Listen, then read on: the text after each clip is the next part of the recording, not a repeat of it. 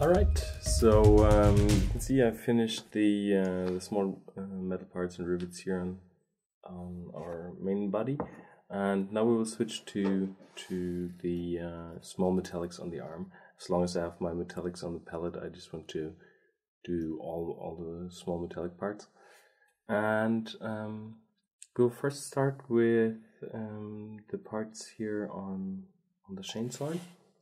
See, I've already done the blue armor parts. It's really all the same. Okay, so this is now some of the lead belcher metallic tone. Okay, and I'm trying to also paint these little round elements here in silver. The half circles here.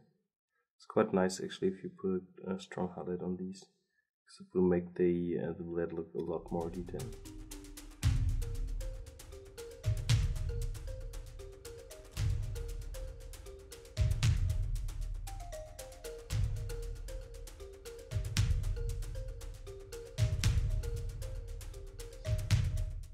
Same here for that little vent.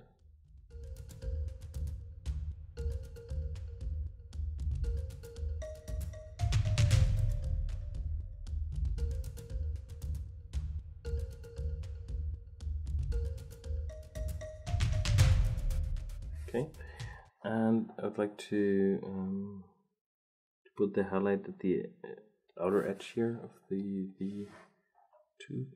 So I'm trying to just blend it here from the side, so we can see the bright edge here on that side of the blade.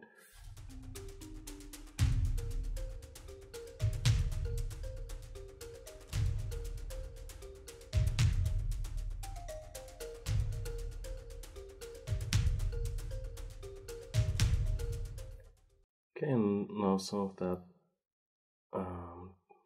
dark wash again, so it's the Stegadon scale green and some black to increase the contrast right here.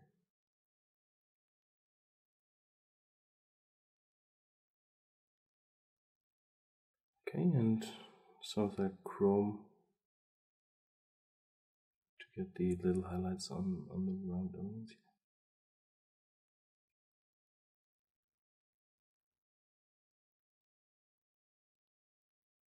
So you can see also actually quite nice and easy. But these little highlights here really give a lot of detail to the blade.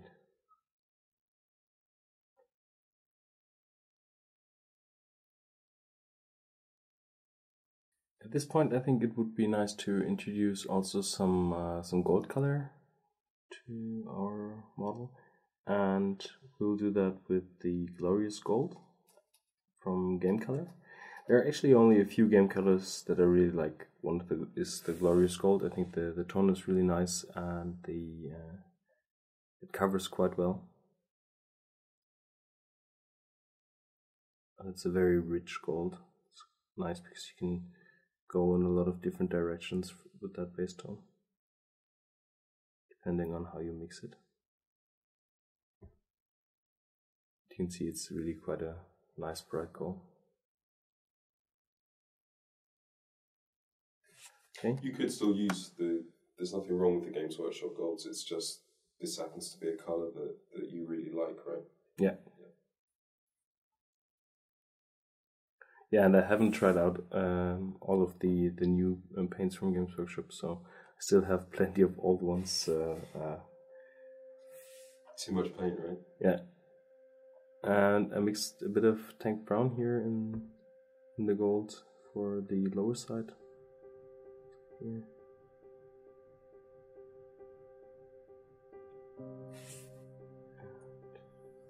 So pure again here for the top.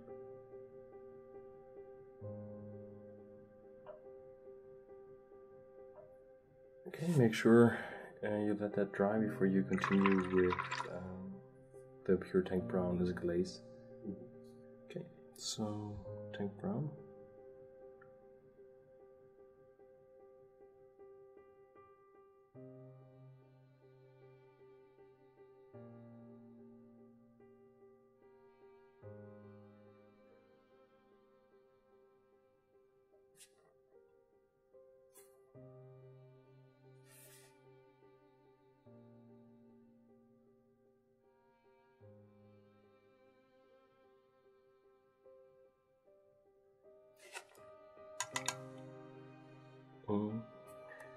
And for the highlights of gold, I tend to use also some silver metallics just to make it look even a bit more contrasted, and also to make them work well together with the silver metallics. I will just use some of the chrome, mix it with a bit of gold.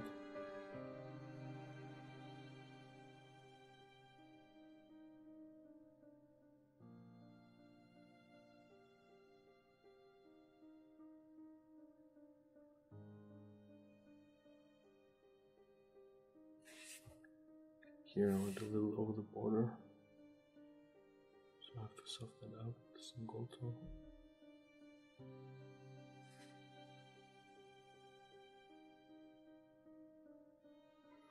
Yeah, and you can really play a lot here with the intensity of the gold. This here now is quite intense, and I would like to bring it down a tiny bit so the contrast is not all that.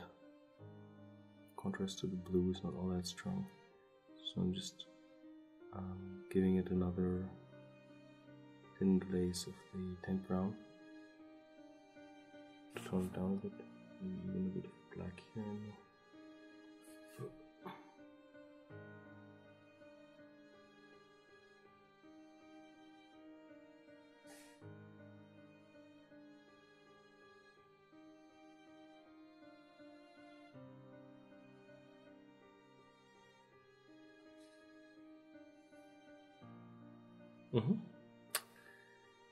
Yeah, I think it's quite a nice little recipe for gold. Just with 3 colors, and it works really nice as a contrast color with the blue. And I think if you imagine the figure put together with the gold trimmings on the shoulder pads as well, that looks really cool. Right, just a tiny highlight here on the top.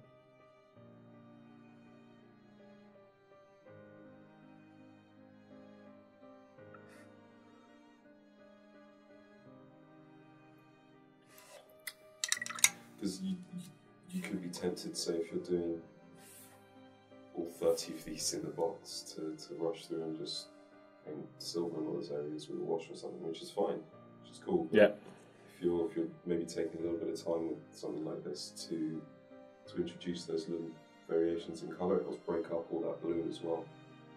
Yeah, and I think if you have gold on the shoulder pads, it's always good to have gold in another part as well, to have it harmonious in the end of the whole miniature. But yeah, sure. I mean, if you want to paint the whole box as fast as you can to play with it, I think sure you should stick to a simpler color scheme. All right, so yeah, I think you understood how I'm tackling all these little metallic parts, and I will just continue with the other side of the Chainsword off cam, and we'll be back to add some final details here. I would like to introduce some stripes in yellow on the Chainsword to also spice up the miniature a little bit, but I will do that after I've finished the rest of the metallic parts off cam. All right, thank you. All right, so here we are with I just attached the arm back to a pin, so we can just handle that part here a bit better. I decided to go not for a white color, because I think that would be might be a little too distracting in the end.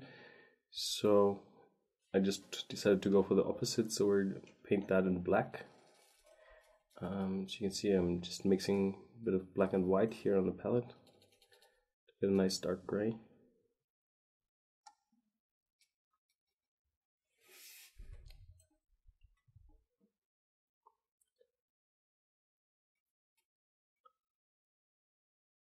And just highlight the dark part down here.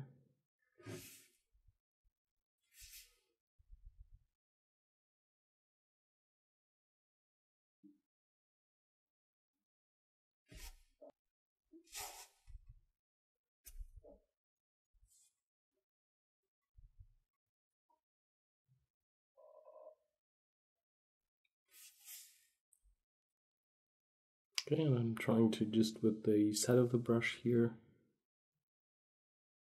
just hit the side here of that upper grill. A nice little highlight there. And we'll try to also get a transition with the highlight here on that side.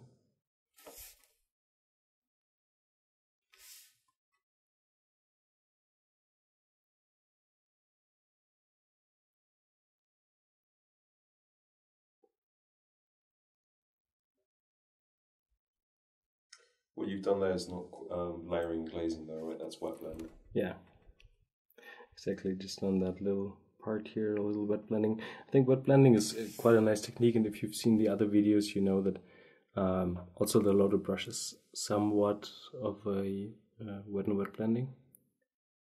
And I think it's not a secret that that is my favorite technique at the moment. I think it's quite nice for little areas like that. But you do, something you mentioned earlier, you don't use just that technique, you use a variety of techniques to do a miniature. Definitely. So you see here just for that little spot, you can also do some wet blending. You could also do it with layering and glazes. It's basically a matter of what you prefer. But a lot of different techniques get nearly the same result. But say if this is your first time watching one of these videos and maybe these are techniques that are new to you, if you want to do the same, if you use the same technique that Ben used to do the blue armor, just use that for the black. Just swap out the colours, but do exactly the same technique, the same process. Yep.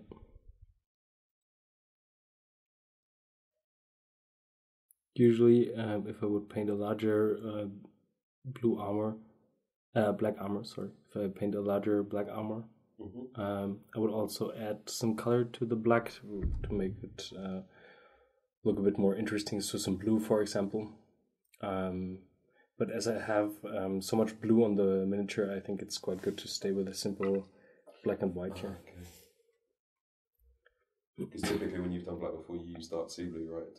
Yeah, some blue in there is always good. Okay. And now with the nice little strong highlights here, I think this here needs to get a bit lighter up here.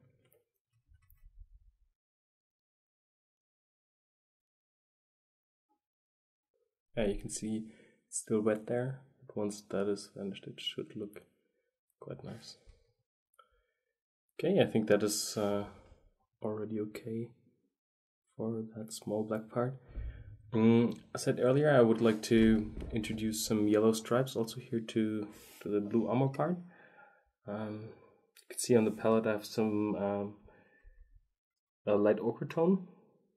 This here is called Tau Light Ochre from the Games Workshop range. And we'll use that as in yellow.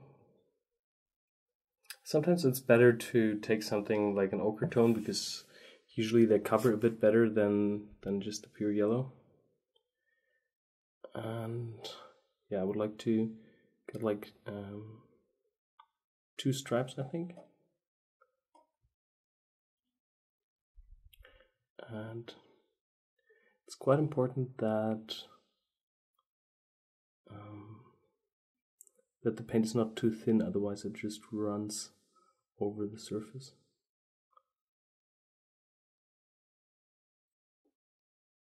And it's better to start thin with a thin stripe and then make it wider in the end. This way you can easily correct the angle.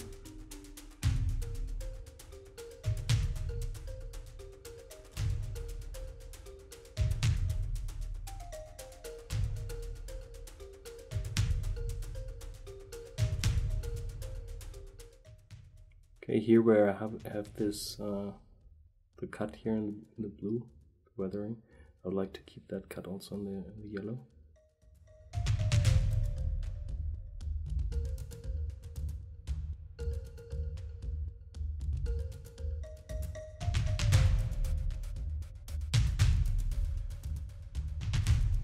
Okay, I think I will only do 2 stripes, not 3. I think I saw a concept in the internet with 3 stripes that look quite cool, but I think 3 stripes are easily reminding every one of us of Adidas, so I just want to avoid that. I'll put a highlight with a bit of white in our ochre, and you will see that will make it look a lot more yellow actually.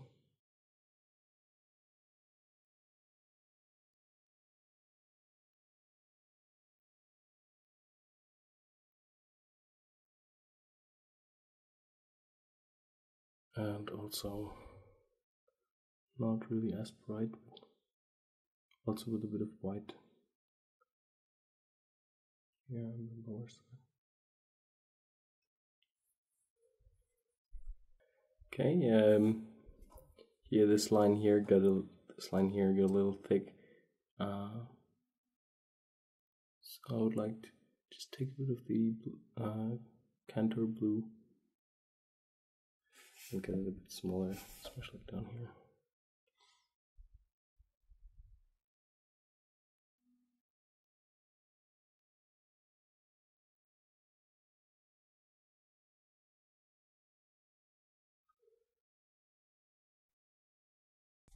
And to increase the contrast, we will add a bit of armor brown to the top. Just here.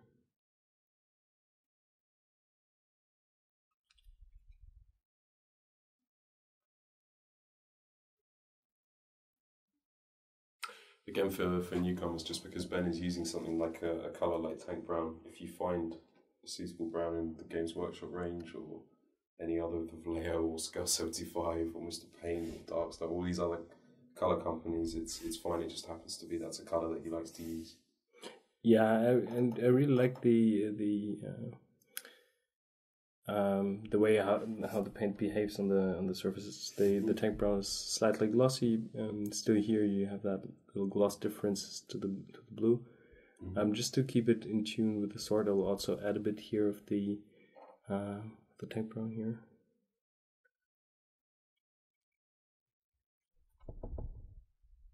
Just in that shadow area. Pull it back there. Just so that the blue looks more the same.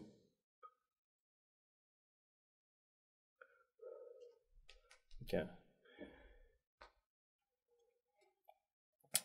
Nice little sword. Maybe just with a bit of the original Cantor blue, just some like little chips here on the.